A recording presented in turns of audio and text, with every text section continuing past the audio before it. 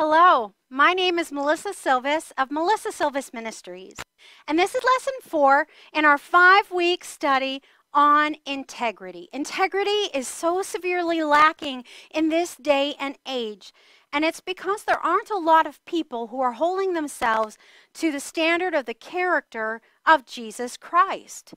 We need to be operating in a greater level of honesty, total loyalty to God, and obedience to God according to His Word. It isn't about the standards that other people would set for you or even that you would set for yourself.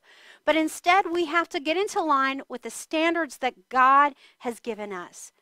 That means that we can't be caught behaving badly. A lot of times people believe that they can hold on to something in their heart and no one will ever know. But it tells us in the Word of God that's what within you is eventually going to come out of you. And what you think is super secret about how you don't like someone or what you think about a certain situation, that in the right opportunity where life presses on you or something challenging happens and you feel provoked, it's going to come up and it's going to come out. But a man or a woman of integrity is not somebody who knows how to tuck those things down really good and keep them secret. It's someone who doesn't carry those things at all. In the Word of God, God tells us that we must forgive completely and quickly. That in fact we must forgive if we are going to be forgiven. If you want to walk in a right relationship with God, if you want to be a man or woman of integrity, you got to clean out all the closets in your life. You can't hold on to those things. And look, it doesn't mean that those things don't matter. Look at what Joseph walked through in his life. If you've seen our previous lessons, you see that Joseph's brothers hated him because he was favored by their father. Joseph's brothers thought about killing him, but then they decided that they wouldn't bloody their hands and they would just sell him into slavery instead. But they walked out a deception to make their father believe that Joseph had been ripped apart by wild animals and had died. And it destroyed his heart, and he went into deep mourning that he never really recovered from. It led him into great fear, where he was very controlling of Joseph's only fully natural brother, his younger brother Benjamin, and he wouldn't let him out of his sight. He wouldn't let him live a normal life. And lots of hard things were going on in Joseph's family. But it was no excuse for the way that they treated him. But Joseph chose to always walk the high road, to walk in integrity, to never retaliate, to not be a grumbler or a complainer. He didn't have a hard heart. He wasn't operating out of unforgiveness. He wasn't telling everybody the story of what everyone had done to him.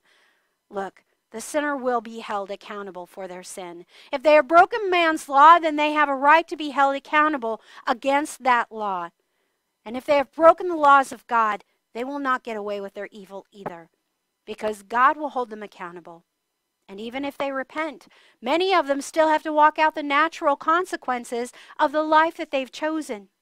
If we look in 1 and 2 Samuel and we look at the line of kings, when Israel, the nation of Israel, came to God and said, "We want an earthly king like other nations have," they gave him a man named Saul. And Saul was tall and handsome and broad-shouldered.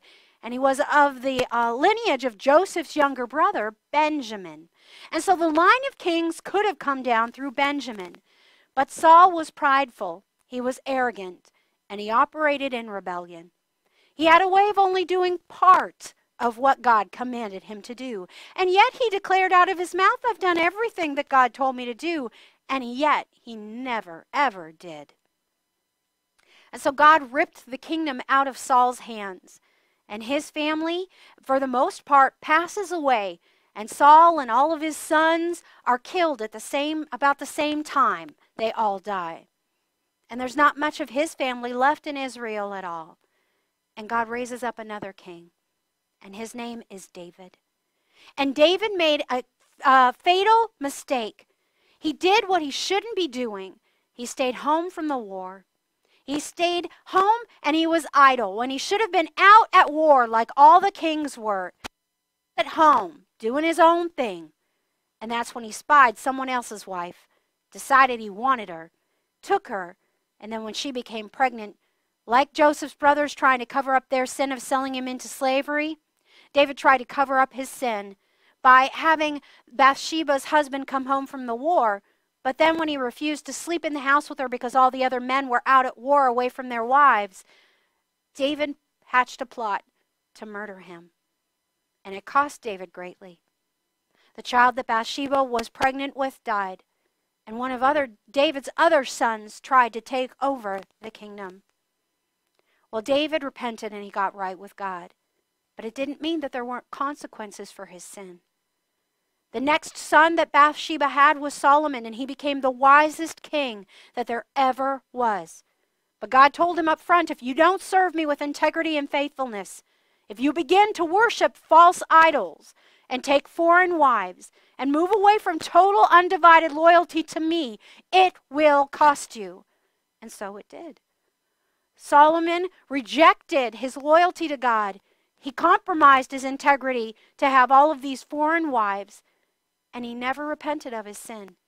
And at the end of his life, God said to him, your children will walk out the consequences for the choices that you made. And this kingdom that was one kingdom united under one king will be split into two kingdoms in a way from which it will never recover. And so Solomon's sons saw this, and they walked in wickedness before the Lord. Solomon's son, who was king after Solomon, and the kingdom was ripped into, and it never recovered.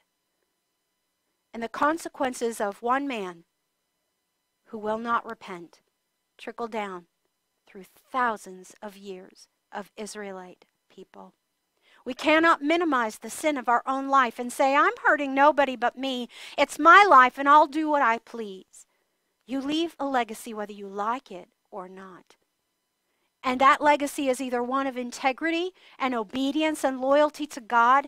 That is not a guarantee that your children will behave properly and honor God as well. But at least you will go to the grave blameless, knowing that you have walked rightly with God and you've done everything in your power to put them on the right path with a God who wants to bless them and show them his favor. And they can never say that they don't know what a life of integrity before God looks like, because they will always remember the man or the woman you chose to be. Even when there was opposition, even when everything didn't go your way, even when people falsely accused you, even when this world system that is fallen and broken and full of sin, even when your enemy, Satan, attacked and it looked like he was winning, what did you look like in the midst of all of that? Joseph had nobody that stood by his side. His mother died giving birth to his younger brother, and he was left basically in the family alone. Sure, he was the favorite of their father, but their father had tunnel vision and didn't pay any attention to how he was creating strife between his sons through his favoritism. And he didn't hold his evil sons accountable for the way that they treated their brother either. He was not the disciplinarian, the man of God he should have been. Especially when we see how he repented of his own sin and got into a right relationship with God. But through other circumstances, he had areas of weakness. He did not walk in total integrity. And those compromises created fractions in his life.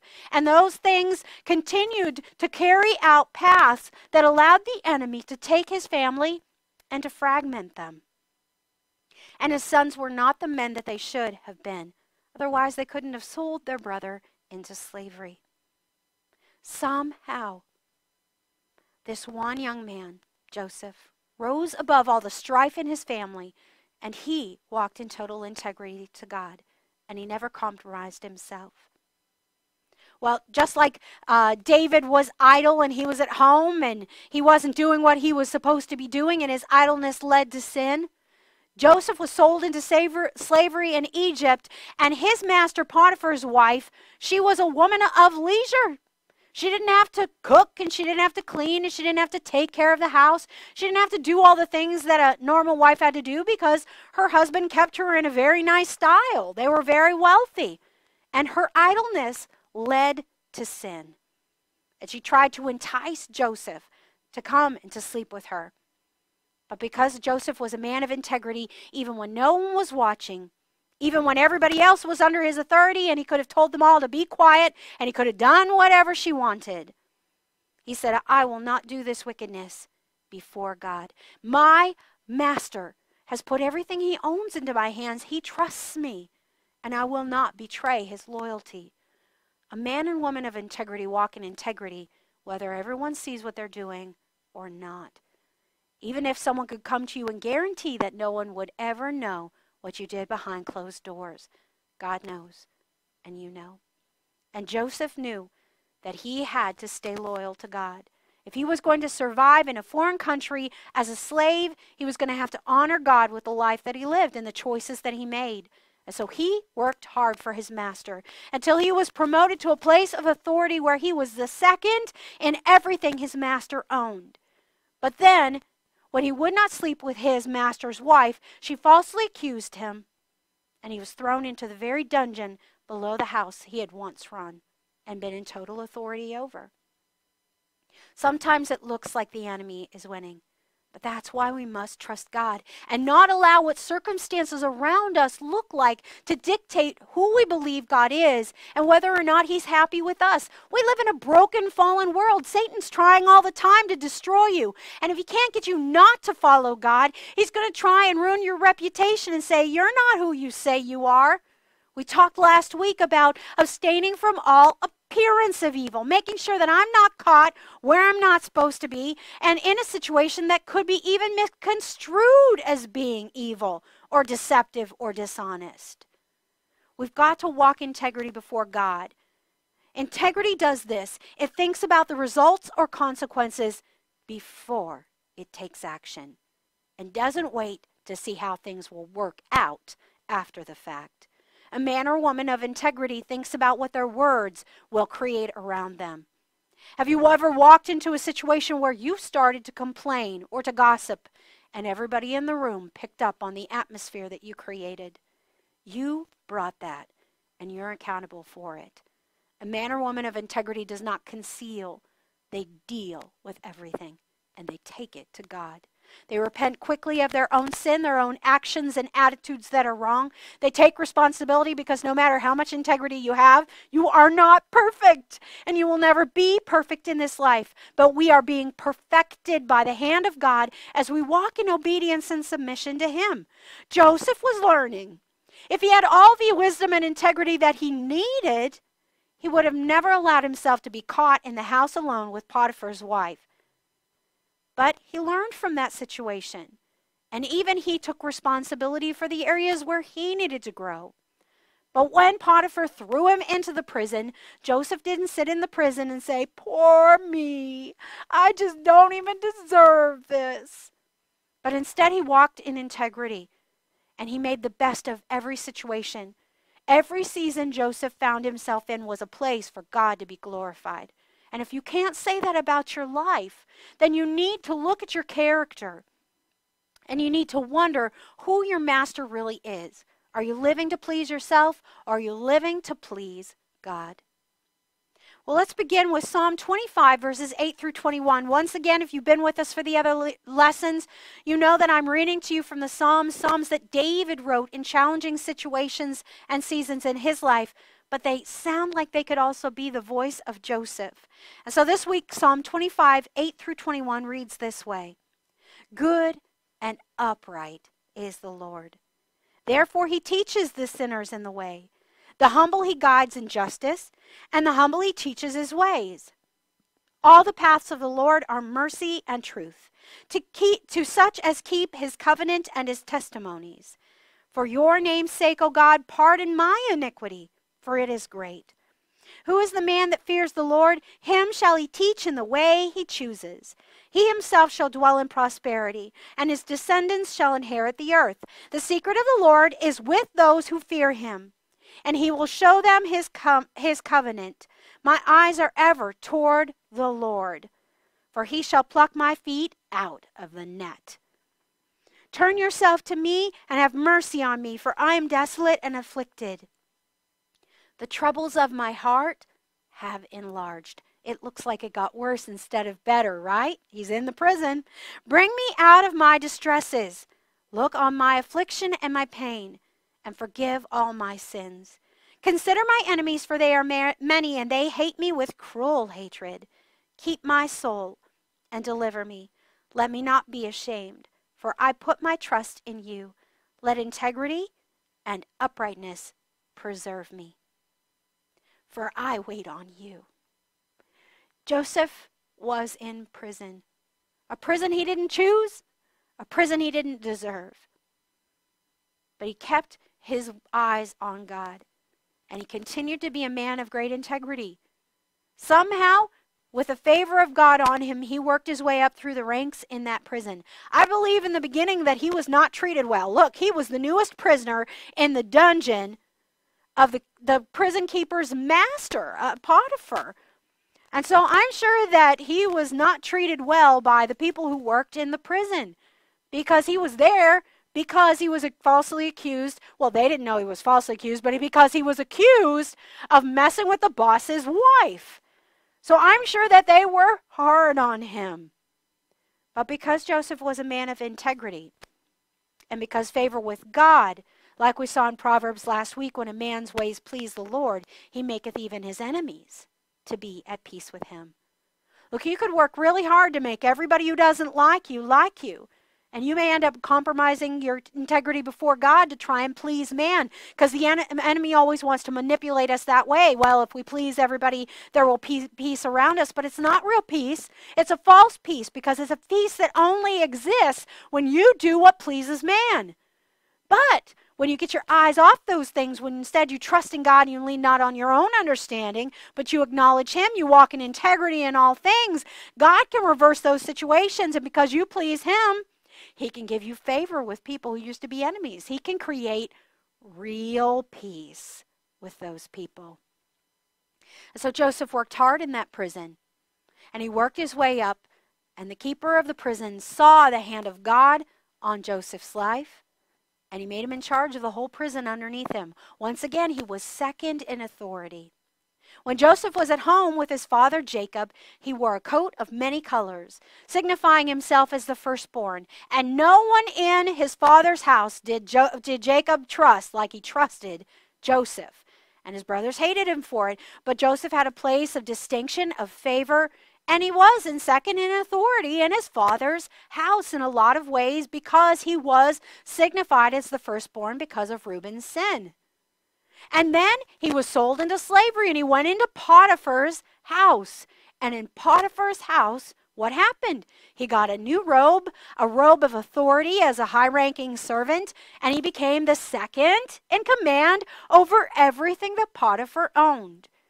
And then Potiphar's wife accused him, grabbed his coat, and Joseph got a change of garment again. He went into the prison and wore the garment of a prisoner. And yet, in that place as well, God gave him favor, and once again he became the second in command and authority in that place.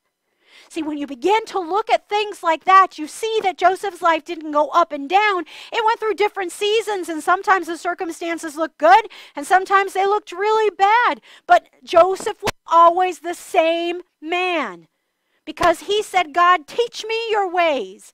Keep me on the right path. I see that my troubles of my heart have enlarged. It looks like it's gotten worse. Yet, God, I am preserved by you, and I wait on you. A life of integrity is one that is not dictated by circumstances, but it's dictated by your loyalty, your obedience, your integrity before God, to bring Him glory in your heart and in your life, no matter what everyone else around you is doing. And so Joseph walked in total integrity before the Lord, and the Lord blessed him for it. And because he walked in total integrity, the day even came where God restored his favor with Potiphar. And last week we talked about how the Pharaoh was angry with his chief butler and his chief baker, and he threw them into the dungeon where Joseph was, the dungeon underneath Potiphar's house. And in Genesis chapter 40, verses 1 through 4, we see that Potiphar specifically comes to Joseph as the captain of the guard and puts those two prisoners under Joseph's care. Very important prisoners that would need to be well taken care of there, because most people would know that they wouldn't be there long, because a lot of times kings would get angry with people that were close to them. And then they would stop being angry and they would bring them back. And so they needed to be well taken care of. And even though Potiphar had thrown Joseph into that dungeon, he had watched Joseph continue to walk in submission, humility, generosity, integrity, obedience. He didn't talk back. He didn't have a bad attitude, even before his master, who didn't trust him anymore and whose good, opinion he had lost at one point. But as Potiphar watched Joseph continue to be the same man behind bars that he had been when he was in charge of his house, the trust was restored. And Potiphar said, I want you to take care of these two men. And God did that because God was positioning Joseph for where he was going to take him next. And so one night these two men had dreams, and God gave Joseph the interpretation that the chief butler would be restored in 3 days, and that in 3 days the chief baker would be put to death. And it all went down exactly the way that God had had Joseph tell them. And the butler went back to the palace, and he was really glad to be back there. And he forgot all about his promise to Joseph that he would make Joseph known to the Pharaoh. And so for 2 more years, Joseph sat in that prison until one day the Pharaoh had 2 dreams. Habakkuk 2:3 reads this way, for the vision is yet for an appointed time, but at the end it will speak and it will not lie. Though it tarries, wait for it, because it will surely come, it will not tarry. Now that's it in the King James Version, but if we bring it down into layman's terms, basically what this says is that the vision is for an appointed time, and at the end it will come to pass. And though it even looks like it may be delayed, wait for it, because it will come surely right on time. And Joseph may have wondered what happened to the butler. Maybe he thought, wow, this is great, 3 days, and I'm going to be out of this prison finally. And weeks passed, and months passed, and even years passed. But Joseph continued to walk in total integrity before God, even though the butler didn't keep his promise, because God's promises are sure. Man's will surely fail you, because people will make you all kinds of promises and they'll intend to keep them. But they just don't always do it. But God always keeps his promises. And so at the appointed time, God's perfect timing, Pharaoh had 2 dreams. And he had those dreams, and nobody could tell him what the dreams meant. The first of Pharaoh's 2 dreams we see in Genesis 41, 1 through 13, is that 7 fine-looking fat cows came up out of the river and fed in a meadow. After them came up 7 lean and hungry cows and ate them. Then the Pharaoh woke up, and he went back to sleep, and he fell asleep, and he dreamed again. In the second dream, 7 heads of grain grew up on one stalk, and they were plump and good. But then 7 thin and blighted heads sprung up after them and devoured them. In the morning, the Pharaoh woke up, and he was greatly troubled in his spirit. And he called for all his wise men, all of his magicians, but no one could interpret the dreams. And this is the point at which the butler remembers Joseph. And the butler spoke up and he said, I remember my faults this day, when you, speaking to Pharaoh, when you were angry with your servants and put me in custody in the house of the captain of the guard, along with the chief baker. We each had a dream in one night. Now there was a young Hebrew man with us there, a servant of the captain of the guard. We told him, and he interpreted our dreams for us. To each man he interpreted according to his own dream. And it came to pass just as he interpreted for us. So it happened. You restored me to my office, and you hanged the chief baker. Well, Pharaoh immediately called for Joseph out of the prison. And they quickly went and brought Joseph out of the prison, and he shaved, and they put another new garment on him, one that was better than his prison clothes, so that he was able to go into the presence of the Pharaoh, so the Pharaoh could speak to him. And Pharaoh said to Joseph, I've had a dream, and there is no one who can interpret it. But I have heard it said that you can interpret and understand my dream. So Joseph answered Pharaoh, saying, "It is not me. God will give Pharaoh an answer of peace." So Pharaoh shared the dreams with Joseph, but Joseph said, "Look, it's not me. It's God. God is the giver of the interpretation of dreams." The same thing he told the butler and the baker. A man of integrity doesn't take credit for God, what God does. The other day, I was talking to a friend, and I wrote an article. I post on Facebook every day, a devotional blog, and I haven't posted this one yet. I have it set aside, and I'll post it someday soon. But God was talking to me about the difference between flattery and encouragement. You know, Potiphar's wife tried to flatter Joseph. But flattery at its core is control. It's got a spirit of control. A person flatters you because they want something in return. But a person who encourages you wants to encourage you because they see God in you. They aren't trying to flatter you. "Oh, you're amazing, you're strong, you're fantastic, you do everything right." And they're flattering you because of what they want out of the situation. But a person who encourages you, they're basically saying, "I praise God for who he is in you. I acknowledge that it's God working in you." And when you are a man or woman of integrity, you're not susceptible to flattery, even when someone tries to flatter you. And sometimes it will happen. God taught me that even when somebody tries to flatter me, that my response should be, "Praise God. He is so good. Thank you for the encouragement." See how you turn that around? By walking in integrity, even when people have wrong motives. When you have pure motives, you can stay off the enemy's attack. You can walk in wisdom and integrity yourself, no matter what other people are doing. So even when Pharaoh misspoke, Joseph was humble, I'm sure, but he corrected him and said, "No, no, no. See, the gift is not mine. I'm not the answer to your problem. God is the solution." And that's what a man or woman of integrity does. They make sure that people are not admiring them like it's their gift, but instead they're always deflecting that back to God. Now, some people don't go too far the other way, and they're like, "Oh, no, no, no, no, no, no, no," and they won't take any encouragement.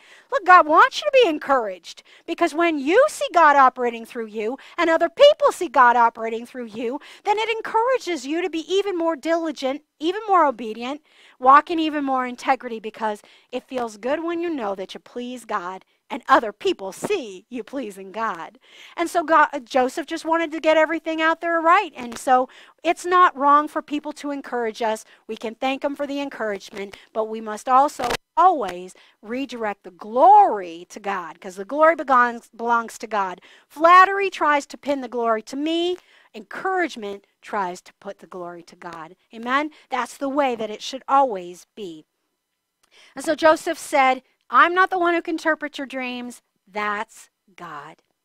And so Joseph explained both the dreams actually had the same meaning. God revealed to him what was about to happen. And that's what he did to Pharaoh. He gave him the dreams to show him what was about to happen. That there were about to be 7 years of great plenty in the land, followed by 7 years of famine that would severely deplete Egypt and all the surrounding countries as well. In Genesis 41, verses 33 through 36, Joseph says this: "Now therefore let Pharaoh select a discerning and wise man and set him over the land of Egypt. Let Pharaoh do this, and let him appoint officers over the land to collect 1/5 of the produce of the land of Egypt in those 7 plentiful years. And let them gather all the food of those good years that are coming, and store up grain under the authority of Pharaoh. And let them keep food in the cities. Then that food shall be as a reserve for the land for the 7 years of famine, which shall be in the land of Egypt, that the land may not perish during the famine." So Joseph said, this is the discernment, this is the wisdom you need. Find yourself a man who is wise, who knows how to follow orders. Have him set aside 1/5 of everything that's coming up, each of the harvests of those 7 years, and there will be plenty of food when the famine comes. Joseph didn't say, "I'm a man of great integrity and wisdom, choose me." No, instead Joseph told Pharaoh what God told him to tell him. Promotion comes from the Lord. That's what it says in the Word of God. See, if we have ambition, our selfish ambition to promote ourselves, to try and create the life we want to have, to create a path that we hope God will bless, God makes us talented and intelligent people. We may be able to prosper for a while, but you're going to be compromising what you could be doing for God. And instead creating a lesser kingdom for yourself instead of creating God's kingdom God's way. A man or woman of integrity does not boast. A man or woman of integrity does not try and put themselves forward because of ambition. This could have been Joseph's ticket out of prison. But whether Joseph was going back to the prison or not, he was there to do what God had asked him to do. But when a man walks in integrity, God gives him favor with men. And so Pharaoh responded. And it says that Pharaoh and all of his servants liked the wisdom that Joseph spoke. And Pharaoh said, "Can we find a one as this, a man in whom is the Spirit of God? Inasmuch as God has shown you all this, there is no one as discerning and wise as you are. You shall be over my house, and all people shall be ruled according to your word. Only in regard to the throne will I be greater than you. See, I have set you over all the land of Egypt." Then Pharaoh took off his signet ring, and he put it on Joseph's hand, and he clothed him in garments of fine linen, and put a gold chain around his neck. And he had him ride in the second chariot which he had, and they cried out as Joseph came by, "Bow the knee!" So he set him over all the land of Egypt. Pharaoh also said to Joseph, "I am Pharaoh, and without your consent no man may lift his hand or foot in all the land of Egypt." Proverbs 22:11 says, "He who loves purity of heart and whose speech is gracious will have the king as his friend." And this is what proved to be true in the life of Joseph. He was sold into slavery, falsely accused, left in the prison for years. But in the fullness of time, God brought him up to be the second in the whole nation. Once again, a new coat, a new place of authority, the second in command. And Pharaoh took off his signet ring and he put it on Joseph's hand. And with that signet, whatever Joseph said was law was law. And whatever Joseph commanded to be done would be done. And the Pharaoh said, "Only in the throne am I more powerful than you. Go and do all that God has put in your heart to do." Who is there that's wiser? Who is there with more integrity? A man or woman of integrity will come into the fullness of God's divine plan, your divine destiny, and you won't do it by being ambitious, and you won't do it by pleasing men, and you won't do it by going your own way, but you will do it by submitting yourself completely to God, humbling yourself and walking in total loyalty, total obedience to God, and being a man or woman of integrity, whether everything around you looks good or when everything around you looks like you are in a hard place. God is always with you. And if you are willing to walk in integrity, God will bring you out of the prison and he'll bring you into a palace. Joseph was 30 years old when he went into the palace to work for the Pharaoh. And in that place, he went up, up, up, up, up.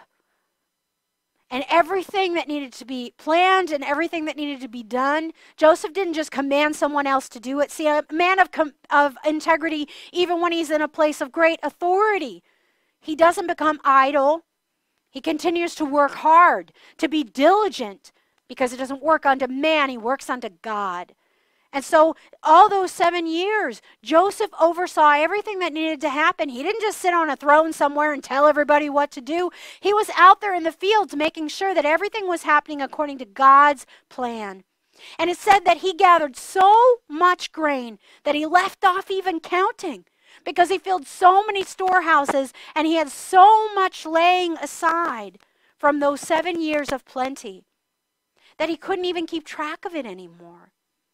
God blessed the land of Egypt with 7 very prosperous years. They kept 1/5 of what came in the harvest all of those years.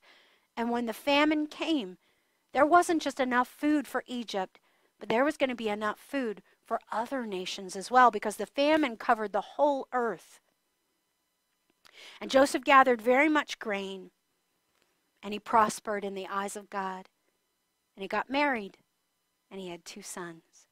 Manasseh, and he said, I name him Manasseh, for God has made me forget all my toil and all my father's house.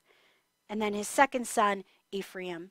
And he said, for God has caused me to be fruitful in the land of my affliction. That is only possible when you walk in a life of integrity. Joseph could have compromised himself all along the way. He could have given Potiphar's wife what she wanted, and maybe he would have gotten away with it. Maybe he would have stayed as the primary servant in Potiphar's house forever. Maybe everybody would have kept his secret, but he would have lost his walk with God. He would have lost his favor with God. He would have compromised his character and his conduct to the point where God couldn't work in his life and he couldn't know God anymore. He could have been ambitious in the prison. And when Pharaoh came to get him, he could have said, I'm the solution you need. Put me in a place of authority. I know what to do. But he never compromised himself. He never sought personal promotion. He always humbled himself before God. And God lifted him higher and higher and higher, into the place where he went from being the rejected, hated brother into a prison, and then to change a whole nation, and to be used by God to change the world. There is no limits to what God can do through one man or woman of integrity, but it means being patient. It means keeping your eyes on God. It means sometimes even walking the hard road when it looks like other people are bypassing you and they're getting to go places easier than you. Look, if you're not willing to pay the cost for God to do a lasting, rooted work in you that is going to keep you accountable to Him in all things, then you're going to limit the move of God in your life.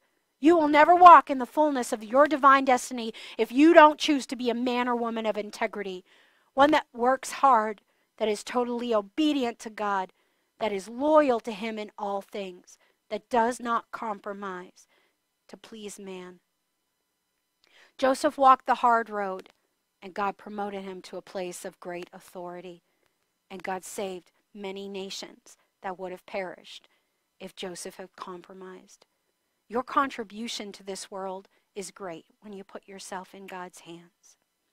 Luke 16:10 reads this way, one who is faithful in a very little is also faithful in much, and one who is dishonest in a very little is also dishonest in much. The world would tell you if you make little compromises, you can get what you want. But little compromises never stay little. They always grow and become big. But if you walk in integrity in little things and honor God where you are today, not seeking the bigger place, not seeking the more money, not seeking greater recognition from the people in the world around you, but instead you live to honor God and to bring Him glory, God will promote you. And because you are faithful in a little, He will know that He can trust you with more and more. And God is looking for real kingdom builders. And real kingdom builders are always men of women in integrity, because their life has longevity and it has purpose, lasting kingdom, eternal purpose. Integrity begins with who you are in your heart. Philippians 4:8 reads, finally, brothers, whatever is true, whatever is honorable, whatever is just, whatever is pure, whatever is lovely, whatever is commendable, if there is any excellence, if there is anything worthy of praise, think on these things. A man or woman of integrity walks out every step with intention, wanting to bring God consistent glory through their life. And that's what led Joseph from the prison to the palace. Well, that's all the time that we have for this week. Join us next week for our 5th lesson, our last lesson on integrity. Until then, walk out a life of integrity with God and see how God will promote you and bring you into a grander place for His glory and for the fullness of His blessing on your life.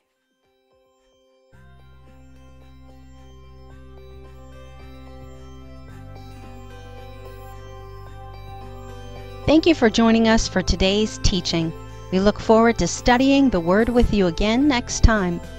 In the meantime, if you want to check out any of our other video teachings, podcasts, daily devotional blogs, or to access the Melissa Silvis Ministries event calendar, you can friend us on Facebook at Melissa Silvis or at Melissa Silvis Ministries to the Nations with Love. You can also check out more information about our ministry by going to melissasilvis.com. May God bless you as you continue to seek Him every day.